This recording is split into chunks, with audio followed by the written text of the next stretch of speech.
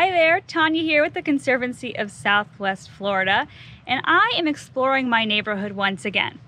Now I found a nice quiet place to sit down and observe my surroundings. I want you all to do the same. So check out the backyard sensory solo activity and see if you guys can find a nice quiet spot to spend about 15 minutes or so observing everything that you see, hear, smell, anything out there, whether it's human related or wildlife. I want you to write down or draw pictures of anything you observe, then try to answer those questions and have fun while doing it.